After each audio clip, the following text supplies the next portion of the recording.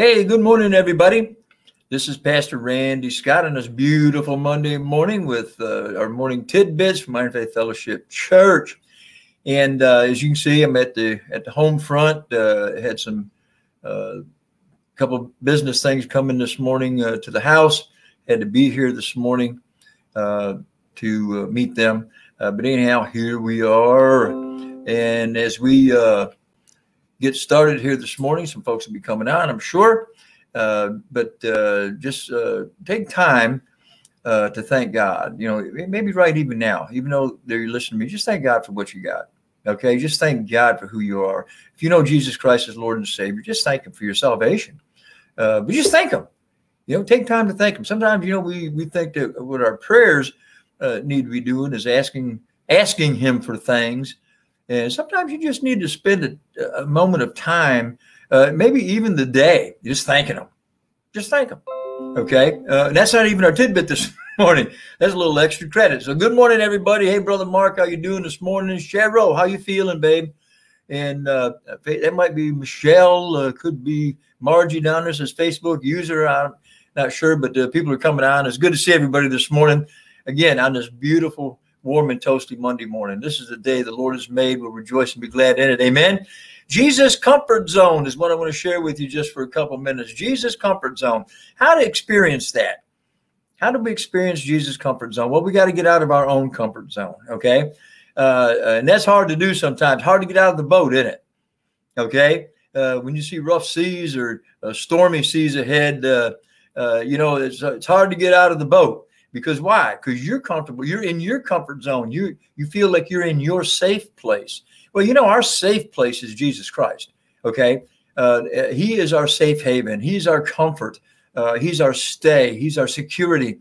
He's all these things. But sometimes to experience that, many times to experience that, you got to get out of your comfort zone. We have a ministry, and I'm going to promote this ministry this morning. We have a homeless ministry, and it's awesome. Some people seen on Facebook where I made a statement, you can't really receive a true blessing until you hit the streets. And at Iron Faith Fellowship, we truly believe that you got to get off your seat, get on your feet, and hit the streets. And that's what we do periodically. And we know there are other ministries out there doing these things, but we have a certain spot that we go to, and it's been a blessing to folks. Yesterday, we gave out a whole lot of stuff. But you know, guess what? We gave out more than anything else, a whole lot of Jesus. Amen. Some of the men recognized us. It was awesome. Some of the ladies recognized us. It was a good time of fellowship with them, giving them some food to eat, and sleeping bags. Sleeping bags were a big thing. Sleeping bags and backpacks were a big thing. And but you got to get out of your comfort zone to go down there and experience that blessing. And I'm not tooting anybody's horn. You know, this is what we do. And it's not an easy ministry. I get that. You know, you're around folks that you've heard a whole lot of mythical stories about. You know, that homeless people are terrible and all these kind of things. And no, they're just people who need Jesus. Okay, they're just in a bad way. And you know, we as a church need to hit the streets and experience these things. They need a hug. They need some love, and they need some things. But you got to get out of your comfort zone. What? To experience Jesus' comfort zone. And Jesus' comfort zone obviously isn't always comfortable. It isn't. But guess what? The blessings abound in that comfort area. That's right, Mark. Set the boat on fire, you'll get out. Amen. I love that. I don't do this enough. I need to share a little bit more when people share stuff. You set the boat on fire and you get out. Amen. I'm just that kind of pastor too, because I challenge people. You know, get off your seat, get on your feet, and let's hit the streets. And we need to get out there. And you'll find that you're not as uncomfortable as you think you'll be. And you'll find probably that you fit in just well, just very fine, because you're doing what the Lord would have you to do. Well, you know, in Scripture in chapter 9 of Acts, you know, Ananias, you know, had a relationship with Jesus. Obviously had a relationship with Jesus. Jesus spoke to him in visions. But when Jesus asked Ananias to do something for him, okay, it was going to require him to get out of his comfort zone, okay, and into Jesus' comfort zone, which really probably was not very comfortable for Ananias. But you know what? How he got out of his comfort zone was he trusted Jesus more than his comfort. You know, sometimes we get too comfortable, okay? We get too comfortable. We get too complacent. We like to sit. The seats feel good, you know, and then once we're done, you know, church is over with. Okay, Lord, I did you a favor. I was here this morning. I'm sorry. You know, there's more to it than that. There's more to it than that. And sometimes God makes us uncomfortable in our comfort zone to get us into Jesus' comfort zone. So think about that. So let's go to Scripture. Let's go to Acts chapter 9. That's right, Cheryl. They're definitely human just like us. They are a creation of God. Amen.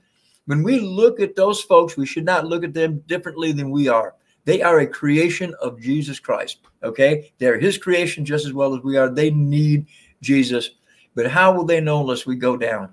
You know, and you'll never know until you experience that blessing to meet with those folks. Because you know what?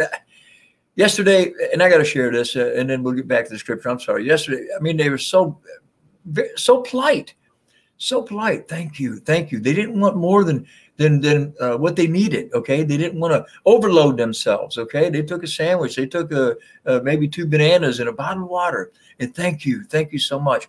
And it's like, wow, you know, we're thanking them. You know, I mean, it's just a humbling time, guys. It's just a very humbling time. So if you're down here at Fellowship or in our area, you know, we encourage you to get involved and step up. And if you want to help, if you can't be there, if you want to help, we need backpacks and sleeping bags. That's where those are the things that went the quickest. We're going out November 7th, and I'm sharing this. I know I'm jumping into tidbits here, but I'm so pumped up about this. We're going out again November 7th. The weather will be getting a little colder. What we don't need is clothing. What we need is slightly used jackets, scarves, hats, gloves, new socks, new underwear, if you're going to do those kind of things, new socks and new underwear. Okay. Those are the things that go the most, but sleeping bags, backpacks, anyhow, there you go. Okay. That's my plug for that particular ministry. And it's awesome. I just can't put in enough words. I personally have been involved down there for over 10 years. And had a couple of the guys come out and it was just, hey, when you coming back, aggravator? You know, they call me aggravator, agitator. When you coming back? And so I need to try to get another team up so we can go down and minister to the guys. It's like a once a week, you know, you go down and you share with them the song and give them the word. But they many of them enjoy it. Many of them get blessed but getting the blessing comes back to you because it's so humbling and stuff like that. Well, okay, let's go to Acts chapter 9. I'm going a little over time here. I'm going to start in verse 10, and let's see what happens here with Ananias. Now there was a certain disciple in Damascus named Ananias, and to him the Lord said in a vision, Ananias, and he said, Here am I, Lord. So the Lord said to him, Arise and go to the street called Straight, and inquire at the house of Judas of one named Saul of Tarsus, for behold, he is praying. And in a vision, he has seen a man named Ananias coming in and putting his hand on him so he might receive his sight. Wow. Then now listen to this. Now, Ananias is a pretty comfortable place right now. Okay, now the challenge comes. Then Ananias answered, Lord, I have heard from many about this man, how much harm he has done to your saints in Jerusalem. And here he has authority from the chief priest to bind all who call on your name. But God. Verse 15, but the Lord said to him, Go, for he is a chosen vessel of mine to bear my name before the Gentiles, kings, and the children of Israel, for I will show him how many things he must suffer for my name's sake. Wow. Ananias had a choice to make, folks, didn't he? He had a choice to make. He was in a comfortable place, okay? Wasn't bothering anybody. Obviously, he had a relationship with Jesus, okay? Because in visions, okay, obviously he had a relationship. Jesus spoke to him in a vision. The word of God says that here. But still, Ananias had a choice to make, didn't he? Okay? Step out of his safe comfort zone and step into Jesus' comfort zone and be obedient, okay? And do what he needed to do. And guess what? He did that. He stepped out of his comfort zone, stepped into Jesus' comfort zone. It wasn't very comfortable for him. But wow, the blessing that ensued from that. Saul of Tarsus, Paul, he became Paul. Wow. And we know about Paul, don't we?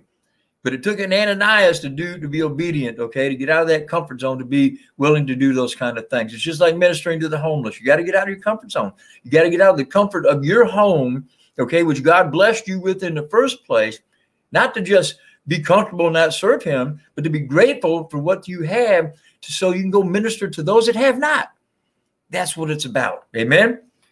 Jesus' comfort zone is the best comfort zone to be in, but you got to get out of your own comfort zone to experience Jesus' comfort zone. Let's pray. Father, we thank you. We praise you. We bless you for who you are. Lord, we need as believers to step out because, Lord, the gospel needs to be shared to a world of darkness. Lord, we need to be that light.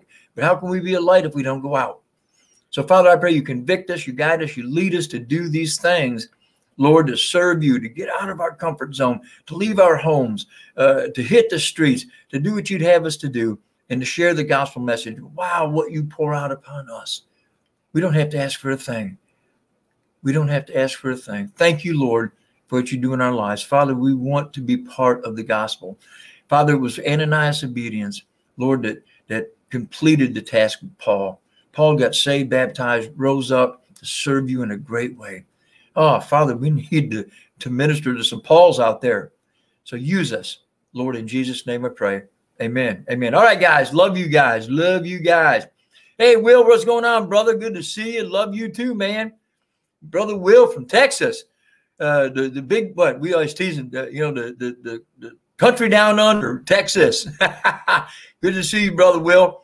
And Brother Will will agree 100%. You got to get off your seat, get in the streets, and get those kind of things. He's doing that right in Texas. He goes to the abortion clinics and ministers in love, okay, with word seasoned with salt. He takes the word out there and wherever he can go. So, folks, let's do better, church. Let's step up, step out. Let's get out of our comfort zone, jump into Jesus' comfort zone, and let's turn the world upside down for Jesus. We'll see you tomorrow morning at 10 a.m. for some more Morning Tidbits. Have a blessed and awesome day. Bye-bye.